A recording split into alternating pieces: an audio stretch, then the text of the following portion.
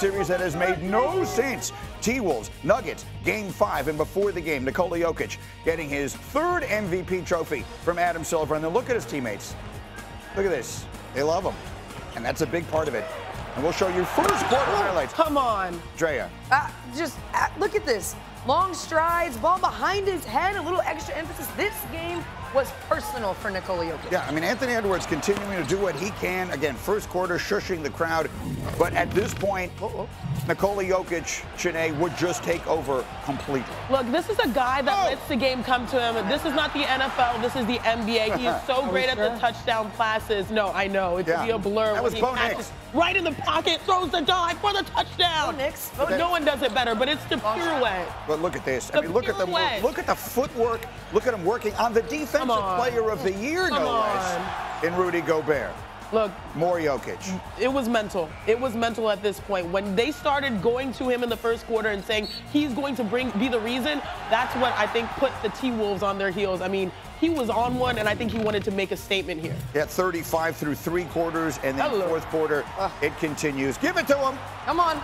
Okay, you know it's your day. When you see that from Jokic, you know it's your day. Well, he did get the MVP trophy. And then this one here, too. A little step back. How about 40 points? Ridiculous. 13 assists, 0 turnovers for the MVP in a critical win. And the Nuggets, whose backs were to the wall a week ago, have answered in championship fashion. That's his 5th career 40-point playoff game. He shot 8 of 9 with Rudy Gobert, the Defensive Player of the Year, as the primary defender. Draymond Green was in the studio last night for TNT. He had a lot to say about Gobert and a lot to say about the Wolves. Number one, the big Frenchman is sitting on that podium speaking his native language. We need to do this. You need to get a stop. It ain't we. Karl Anthony Towns is actually doing a pretty good job when he's on Joker. It's you, my man, that's getting cooked. So it's no we. Now, yes, you do need help from the other guys, but on some of those, help can't help you. Like, you just got to get a stop. So that's number one. Number two, when you're in these playoff series, for me, I'm always looking for the smallest ounce of weakness that I can find. And the way Karl Anthony Towns walked off that floor with the limp after he played the rest of that game totally fine and then he could barely walk leaving the court, they don't believe anymore. And when you lose belief, this defending champions you're playing against, when you lose the belief, it's over. What do you think of that? First of all, I think it's a series, right? Because these are teams that we've both seen strong responses from. But I do think the edge right now is with the Nuggets. You mentioned an important number, 8 for 9 on Rudy Gobert. This was a strength-on-strength matchup where you have the best defense versus the best offense. And guess what? The best offense won. Watch this right here. It's so rare that you set a brush screen for a center. This was early in the game, and they set the tone. He's not a center. He's a point center, whatever you want to call it, facilitator. Yeah. Inverted brush screen. It was Ant and Rudy. Watch this. Brush screen for him to go downhill, and he scores. So when you're setting the tone that way, he's going to be aggressive. Nikola Jokic is someone that lets the game come to him. He will pass before he scores. But he realized, I'm MVP for a reason, and I want to show the world this. And that's why he had 40, and that's why he was successful. They gave him the ball on the block a lot. But those types of plays showed you where his mindset was at, and it's so rare that you see those screens set for centers, but he's able to handle any type of offensive versatility, and his whole game was on display yesterday. The inverted ball screen is just ridiculous. I mean, Anthony Edwards doesn't even know what to do because he's on the backside of that ball screen. For me, it was Nikola Jokic in space. They did such a great job at giving him lanes to drive, lanes to attack. He was able to drop his shoulder, get to the rim, but Nikola Jokic is the most dangerous when he's scoring and facilitating. He had 40 points, but he also had 13 assists. So now you're putting the defense on their heels because it's like, do we give the attention to Nikola Jokic? But he's in such a flow, and he's finding his teammates, and they're playing so well. Now he's a force, and you can't stop him because he's finding them and he's scoring. But that does, so he may be an imperfect messenger to deliver what is an accurate message. But the message is accurate. The message is accurate. Jokic cooked. I mean, that's a word. He destroyed Greeny. Rudy Gobert last night.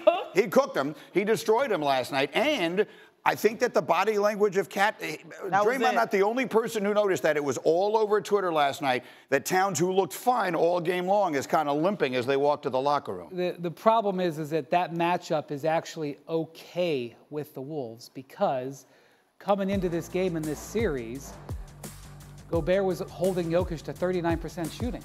He was looking like the defensive player of the year against Jokic.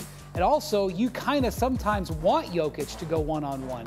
It's a strategy point sometimes to make him into a scorer. There are times where this actually works very effectively. But Jokic is just so brilliant. He is a maestro at the top of his craft. I don't think that this was bad defense. Show me where, you can say he was cooked or whatever if you want to make fun of him. Show me what Rudy Gobert is supposed to do. He's going all. This is like David Robinson trying to defend Hakeem Olajuwon when Hakeem was at the peak of his powers. You can't stop him. It was I'm going to go back to the fourth quarter of Game 4. Jokic plays one of the finest quarters of his career offensively. 16 points in Minnesota to bring them home. He backs that up with this performance. We are seeing an absolute master at work. Absolutely true. I disagree with none of that. However, let me ask a question. You guys are my experts. What the hell happened in this series? I'm old enough to remember when the Timberwolves went in there, took the first 2 games, looked much younger, much more enthusiastic, had much more energy. They won the second one without Gobert. People were calling this series over, and frankly, I didn't disagree. It looked like they were their time had come and Denver was ready to fold. You'll tell me it's the heart of a champion, and I'll buy it. No, it's more than that. That's what I mean. What else changed? They missed Conley. Well, 2 things happened. One, Jamal Murray got healthy. Yes. In those first 2 games, they were pressuring the heck out of Murray, and his leg, that calf injury, just wasn't allowing him to do it. Also, Denver, frankly, was a little bit shocked at how aggressive they were defensively.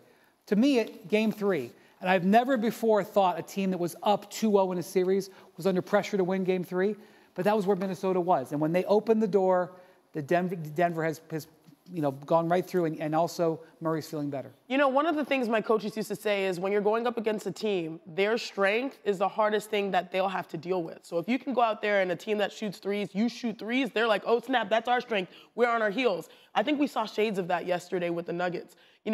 This gave me recollection to what the T-Wolves did to the Suns. They came out, they were super aggressive with Kevin Durant, and he was out of sorts. Without Conley, they were super aggressive to Anthony Edwards. They took a page out of their own playbook and forced, I think, 22 blitzes, 22 traps, and that sort of took him out of rhythm because Anthony Edwards has been in his bag. Even when they have lost, he has been consistent, and it was hard for him to find that rhythm, especially without his veteran PG on the floor. Yeah, and look, I love him. I love the kid. I like the comparisons to an early Michael and early Kobe, and what those guys would have done coming out of this game is have a monster game at home in Game 6. Have played as well as we've ever seen him play last night. It's his 5th career 40-point game. He shot 8 of 9 when guarded by Rudy Gobert. There is a history between Draymond and Rudy Gobert. That's putting it mildly. Yeah, understatement, Greeny. Yeah, so take that for what it's worth. And the point that you want to make is Gobert played pretty good defense last night. Jokic might just have been unstoppable. And in this series coming into Game 5, Jokic was shooting 39% head up against Gobert. They want this matchup. This is as good as they got. If Jokic beats Gobert, there's a $200 million player with 4 Defensive Player of the Year. If he beats Gobert, he's going to beat you. That's just the bottom. Look at that hook shot. It's crazy. Also, I'm going to extend this back to the fourth quarter of Game 4. That game was obviously a vital game because the winner of that game, I think, had a great chance to win the series. He has 16 points on the road in Minnesota, his most prolific fourth quarter scoring in his playoff career. These 5 quarters are an absolute masterpiece by the MVP. Yeah, it's as good as we've ever seen him, and we've seen him good. But the reason I say that is because during this championship run, they've never been in this position. They've never been pushed to games they needed this badly. And so what he's proven is that when they need him most, he's ready to be there. Oh, absolutely. And I think a lot of times on this network, we talk about who's the future face of the league. And I remember Anthony Edwards saying this specifically. He said, this guy, Nikola Jokic, is the current face of the league. Now, he may not jump as high as people like, or he may not do the sexiest things on the court. But let me tell you, this man is a problem. When they're setting inverted screens for Nikola Jokic in the first quarter to get him downhill with Anthony Edwards and Rudy Gobert having to navigate that, and they turn around and do the Haley Van Lith, man, there's nothing I can do here. For those who watch the women's tournament, that is a problem. That's how good he was. They said, you know what, we're going to play with you because our guy is so skilled. We're going to play outside in. And then when you couldn't guard him outside in, they brought him on the inside and played inside out. 8 for 9 on Rudy Gobert. This is the answer. I don't know how Gobert went to sleep. He's got a newborn. I don't know how he went to sleep. Draymond said help can't help you. When Jokic is playing that way, God can't help you. There's nothing you can do. He's high contest. He's finishing through contact. Like on a couple of those, Gobert even body checks him, and he's still able to finish at the rim. Like there's no one that can help you in that situation. And then even if you send help, Jokic makes you pay for it by finding his teammates. When he's playing that way, there's no help. I'm going to be our accountability partner, though. Because, Greeny, you talked about, hey, or even like Draymond intimated, like they've got the mental edge at this point. Right. After the first 2 games, I think we saw a Denver Nuggets team that we never thought existed, one that was unraveled out of sorts, unraveling in real time, and they responded the way that champions do. I do think that the T-Wolves, even though they had one game in which it was that bad, they're not the type to back down. I will say this also. We've given credit to Tom Thibodeau this morning. Michael Malone made a defensive adjustment. They double-teamed Ant Edwards 34 times. Yes. It's not something we've seen before. He goes 5 of 15. The fact that Mike Conley couldn't play with an Achilles issue may have exasperated that situation. But it wasn't just Jokic doing all that stuff. The Nuggets were working at the other end of the court, too.